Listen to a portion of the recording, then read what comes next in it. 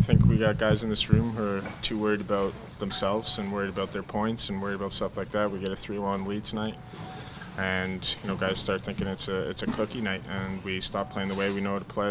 It's about the team. It's not about yourself, and a lot of guys on this team we need to realize that.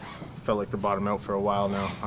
It's frustrating not getting these wins. We're trying to stay positive. We're trying to get back to having fun out there and play our game, but it's hard to do that when you're on a streak like this, and this has been a struggle for us, and the only way we're going to get out of it is if we get everybody's 100% effort and everyone playing for the team, for each other. Oh, yeah!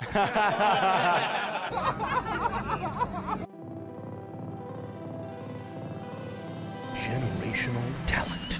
Thanks for liking the video and subscribing.